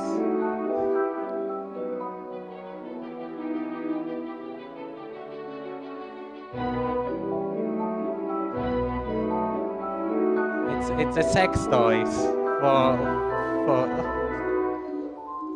for dogs, and it's clearly you can actually get different versions. This is a kind of design, sort of sleek, trendy version, and there are some of that, you know, in the marketplace. You find versions which are a bit more crude and graphic, if you like. But this is, you know, clearly illustrate, you know, the fact how quite often you know, there's this, you can look at this in two ways. The way how we tend to humanize animals. So we impose that to, you know, human behavior. So we impose, you know, sort of, or we sort of project the way how we live, you know, as humans into their life. But then with xenotransplantation, it happens the other way around, where we sort of, you know, so that actually humans become, you know, sort of more like animals, because there's, you know, in sort of the idea of you know, the notion of hybridization and crossover species and so on. So by doing that, there's this question of, you know, how far would you go? Because then it becomes the notion of superiority and, you know, and evolution, it becomes questionable, because at that point you start to have biological hybrids, which are not just anymore humans, but something in between. So what does that mean? That is something, you know, something between. So you know, sort of you have apes, and then you have you know, humans. But clearly, you know, in science, there's a lot of research, and in history, there were quite a lot of aspirational sort of desires to, you know, to actually have apes sort of having, you know, sort of combining apes and humans in order to reproduce. So xenotransplantation does that in a way, but we actually, you know, by the transplantation of an animal organ. And then you have things which are even more mundane and quite sort of, they seem, you know, sort of quite banal, but you know, there are hundreds of different companies online which tailor for, you know, for your beloved pets. We sort of in terms of outfits, costumes, you know, and this one is a Japanese company which makes this sort of lovely sort of hats for your, you know, pets. I mean, they're quite sweet, but at the same time, they're quite, you know, if I will go to someone's house and I will see that they had a cat and that cat is wearing that, I would be really worried about the person, you know, the psychology of the person, or my friend, and so on, because clearly it's. And then you have, this was actually sort of a couple of years ago, there was this website, and then now there's, you know, since there are not new websites emerging, this was called catscan.com, and it was a website where people would scan their cats and posted their images online. And there was just a platform for people who enjoy to do that, and they will share images and will write comments, you know, sort of about each other's, you know, sort of images. And it's, you know, it's a quite, I mean, it's a very strange things to do. I wouldn't. It's so this is once again when I think about if there was, you know, a sort of a species which was superior to us in terms of scale, the fact that we were smaller, they will force us on a scanner, and then you will be on a scanner like that. So that would be quite interesting. So. The talk actually is, you know, the title of the talk is borrowing the title of a book which by James Serpell, who's a zoologist and a bioethicist working in Pennsylvania, who's written this lovely book, and it sort of encapsulates, I guess, some of the things that you see in this quote, in which, you know, there's the surrogate aspect, the way how we relate to humans, you know, sort of to animals, and the way how we use them for aesthetic pleasure, or to replace human relationships, or to let's say, to, you know, sort of to companionship and entertainment, and clearly, you know, much more if you think about things like xenotransplantation, to the point, you know. And what is interesting about xenotransplantation, which goes back to, you know, what you were mentioning during your presentation, the way how, if you think of a pig, originally a wild boar, then an animal which is used for the production of food, and then people starting to use pigs as pets, and then the next level it's sort of there is xenotransplantation. So you have this transition through time, which occurs because of either the way how socially or culturally we sort of we tend to sort of change, or the way how technology changed the way how we live, and so on. So xenotransplantation comes right at the end of that. And this is where utility pets comes in again, the design and the way how, sort of as a designer, I was interested to sort of to reflect on some of those issues from a philosophical perspective and an ethical perspective. So what I did, I've worked with a bioethicist called Richard Ashcroft, who is a professor of bioethics at Queen's Mary, and sort of we kind of thought of this story, which is a sort of a cautionary tale in which we call a utility pet, in which we imagine that if you want to sort of have an animal organ into your body, a pig organ into your body, you might want to question the evil of of farming and the fact that this animal lives out of sight and is treated in a very sort of in a very sort of utilitarian way, if you like. So the idea that these animals, instead of living out of sight, it will come at home and it will spend some time with you and becomes your pet. And then there will be a point where perhaps you might need your xenotransplantation to use your pet for your animal for your xenotransplantation. Clearly, so there's two ways that you can look at it. The way how perhaps you might decide to have your pig at home as a toolkit, just in case you might eventually be ill one day, or because you might have to have a xenotransplantation and you want to have a sort of a much more closer relationship, an emotional relationship with the animal. So there's this idea about giving and taking. I give you something and you give me something back. And I strongly don't believe in the story, but that's why it's a cautionary tale. Sort of I don't think that people should have utility pets and they should kill them to take their organs. But what we did, we were interested in using objects to raise some of the questions around, do we want xenotransplantation? If that's the case, how do we feel about it? And one of the things that we looked at, obviously, clearly, if you have an unlimited supply of organs, you might not have to worry about it, to be ill, because clearly, if I have an art, if my art is ill, I can get an art anytime. So it's not like there's a shortage of organ because there's already, an art which is ready there, a pig which is ready, or kidney or lungs and so on. So the idea that, so if there's an unlimited supply, and you don't have to worry. So if you like smoking or drinking, clearly you don't have to worry about damaging your health. But if you live with your utility pet in the same house, clearly if you like to smoke, you need to make sure that you don't damage his health by creating passive smoke in the air. And we designed this object which we call the smoke heater, which what it does basically allows you to smoke when your pigs is around you without creating passive smoke which will damage the health of your new set of organs. And it's so it's a little smoke extractor, if you like. And we wanted to highlight this notion of, this sort of unlimited supply of, of organs and the way how we might go about it, and then we also thought about the emotional relationship that you might have with the animals, in which, if you actually live with, you need to provide some kind of entertainment for the animal because, it's a special animal, hence it requires special care and so on. And this is sort of it's a toy. We call it a toy communicator. And what it does is sort of allows the owner of the utility pet to be in touch with the animal when you're not at home. So the toy has a radio transmitter inside. It's like a mobile phone, if you like, or like a baby monitor device. And you can talk to the pig, and the pig can actually, you can hear the noises from the pig from distance when you're not, in your home. So the pig eventually doesn't get bored. It's a little bit like, if you read about, there's a lot of people actually, I'm sure some of you who have pets leave TVs on and, radios on to keep company to your, your cats and dogs at home. So this is sort of works on the same level, if you like. And this is more of a sort of a psychological object in which it works by, there's a sort of huge literature on the subject of people dreaming about strangers or starting to eat food that they didn't eat before, or received an organ transplant from another human being.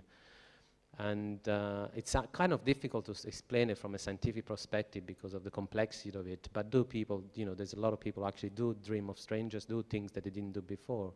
So this is based on the idea that if you receive an organ transplant from a pig, then you might, what do? Do you start to have some sort of pig behavior?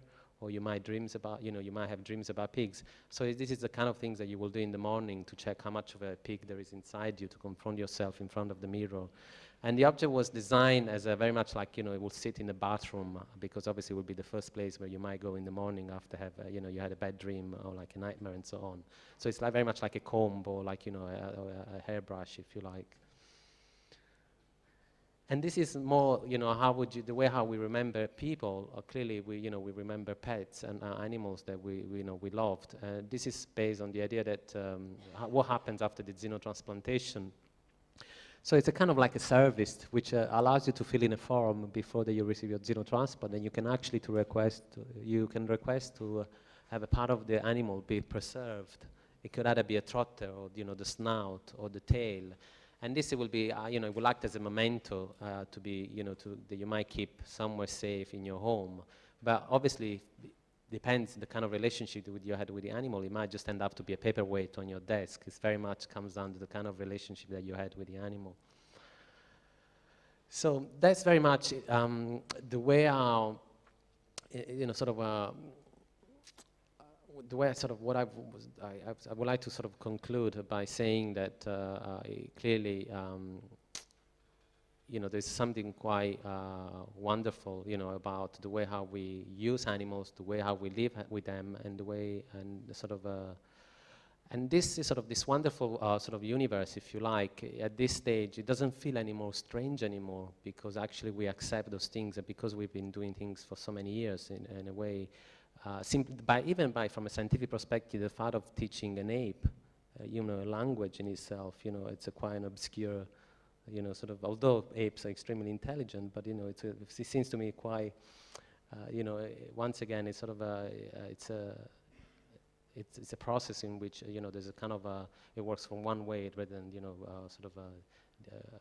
so it's not really objective from the fact of that you are the other sort of party acknowledges the fact, yeah, this is fun, I want to do it, and so on. In the same way how we do things with pets, but. Going back to the design, so in, the utility pets, I hope it sort of highlights the fact how objects could use to reflect in the way how we act as because there's this differentiation between being a citizen and being a consumer. So as citizens, we're very passionate about all those issues, but when it comes down to when we act as consumers, so we act very rationally. And this is when I think design becomes interesting from a philosophical sort of perspective, because you use language of everyday products to engage with people, to actually make them to reflect about the idea of what it means to be a citizen and what it means to be a consumer. Thank you. Thank you.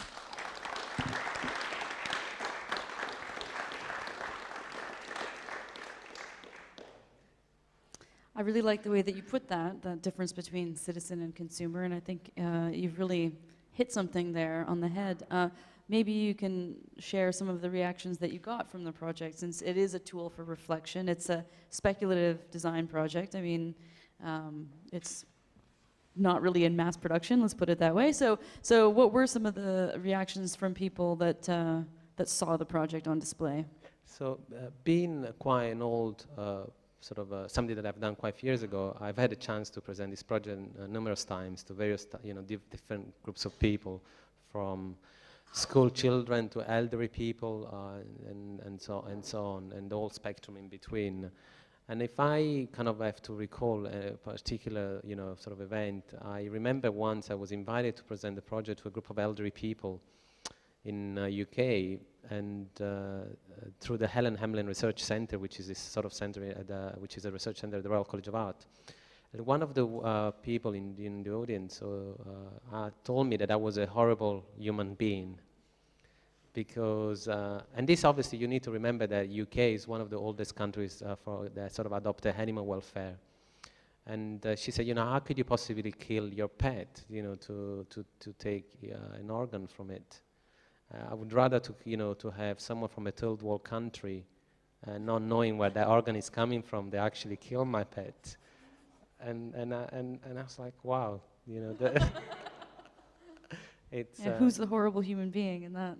But we do that, we actually financially, because we do buy organs from India, we do buy organs from China, and it's because we have, do we? Who does? Well, people, and we're part of them. I mean, clearly I haven't done that, but you know, I don't exclude myself. If I was in that extreme, you know, if I was confronted with that life of death, I'm sure the same, you know, way that Robert Pennington was asked to take part in his medical trial because he had a liver failure. So you're either going to die or you're going to get pig liver, you know, a pig liver in your body. What do you do? Sorry, well, some people ethically might object to the fact of having an animal organ into their body, but some people will actually find that as a lifesaver. Well, option. the difference is that it's still normal in our society to eat pigs. So I would see it, if I was faced with the choice, as not much different than putting bacon on my plate in the morning. But taking the life of a person in a third world country just because they live in a third world country, I wouldn't eat them. So why would I take their organ? Do you see where I'm going? Yeah, but you know, there are people who have actually, you know, sort of who do that on a daily basis. When I say people, as you know, so people, you know, it's actually it's called, you know, organ tourism. Yeah. It's an established, you know, sort of practice which is done, which is quite, you know, sad in a way, because I totally, and I follow your logic, because we don't eat people in, you know, in developing. Hopefully. Hopefully not. It's, but once again, you know. Yeah. It's unethical, extremely unethical and problematic, but yeah. Wow. And how did you respond to her? I kind of somehow thanked her because of, you know, the objective of the presentation was very much to kind of engage on that level of conversation and, you know, to actually have people to express their opinion about how they will go about their everyday life. And clearly, her response was very much, you know, based on her perhaps having a pet in which she will probably be quite emotionally attached to it and not, you know, so it was quite, you know, so I think sort of the conversation was very pleasant, you know, but clearly, you know, she did realize after that she did say something which was quite problematic and quite controversial, but just clearly after that, that happened. So as you noted, this project is a bit further back in your catalog. From, what was it, 2000 and, I can't remember. Four, yeah. So how has that conversation or the topics that it addressed and the mode that you were using to convey the message, how has that evolved in your practice, your design practice? From a sort of, it's interesting, you know, how you discover things as you know, you know, quite often people ask you, what is the most exciting project that you've done? And my answer quite often is the one that I haven't done yet. Because it's clearly, that project is basically to do the fact that the previous project has led me to discover something new. So this project led me to discover, for instance, you know, sort of to have, like any other research project that I, you know, sort of always starts with a question. So one of the interesting things about crossover species and biological hybrids in relation to the way how children form categories. So, you know, when you're a child, you learn what is a human and what is an animal. But clearly, we don't learn yet what a biological hybrid is or a crossover species is. But with new curriculums in schools, like the 21st century curriculum or the curriculum for excellence, where you teach children what is GM food, what is cloning, and so on. And because with science, we're starting to have a lot of you know, this crossover between different species. So I thought of team together with a professor of science education, Michael Rice, and the Science Center in London and the Institute of Education. And we sort of developed a research project by looking at the way how, and also Richard Astroff, who's a bioethicist, looking at the way how you can develop teaching tools, objects for children and use them in the classroom to introduce the notion of biological hybrids. And this is where the MyoBio project came about, because we sort of did this project and there was an evolution of that. And then there are other projects which sort of developed from that as well. And also not just from a design perspective, but also from a methodological perspective, in which for us, you know, the work has been used to do training, for instance, for a science teacher, to use design methods to, you know, as a way to engaging with children, not just on the kind of on a based on the textbook, but actually using props and objects or narrative and scenarios where you actually engage with them on a. Do you want to describe the MyBio project a little bit? We looked at sort of an established culture. As I say, the question was, you know, how do you, when you're a child, you know, you kind of you form categories, at quite an early stage.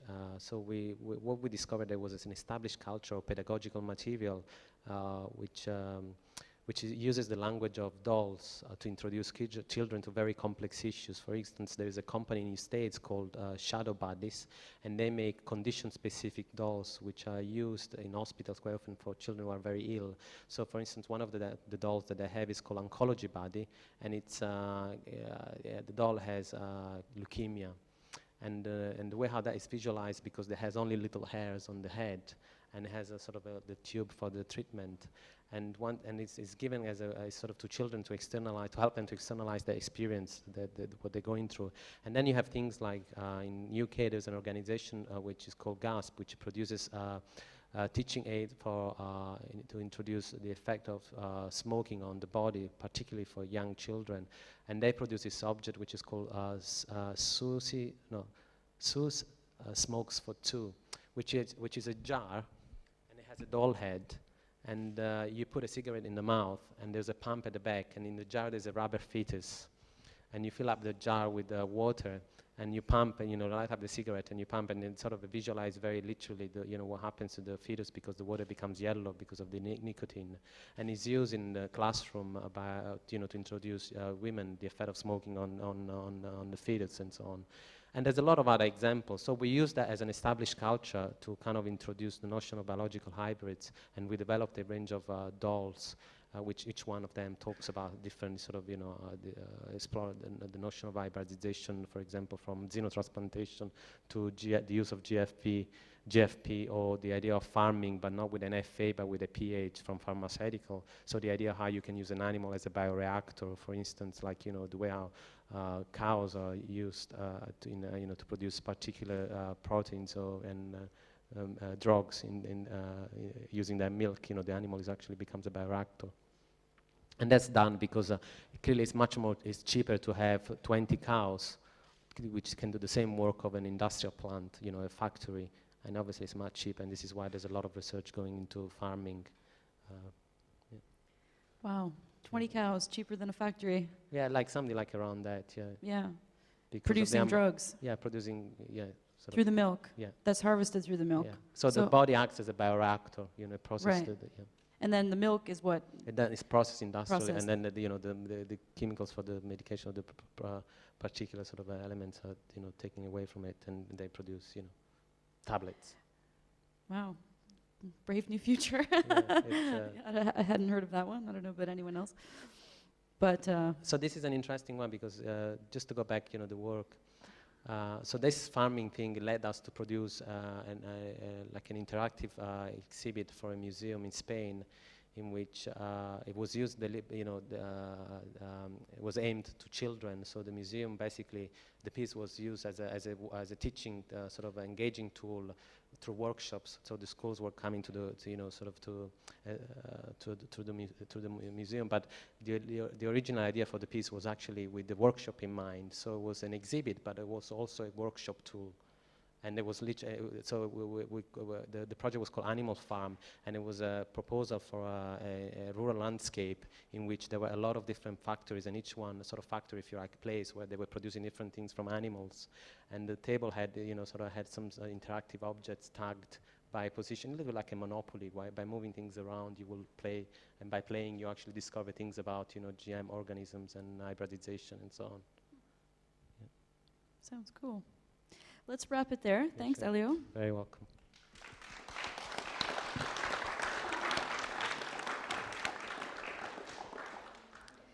Now, at this stage in the evening, I imagined we'd have a sort of group conversation, and I think at the same time, I should probably just throw it open to the floor.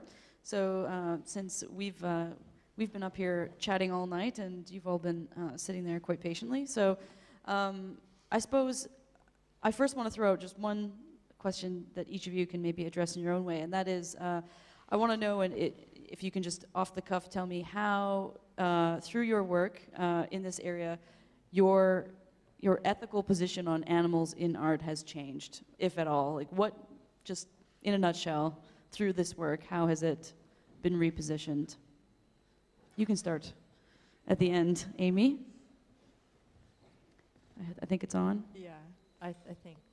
I'm not really sure how to answer that question, actually. I think that the ethical position becomes more messy, actually, much more messy and less defined and maybe much more interesting in that way, that sometimes the fact that I'm very in love with animals and I want to respect them, and yet I'm really not a vegetarian.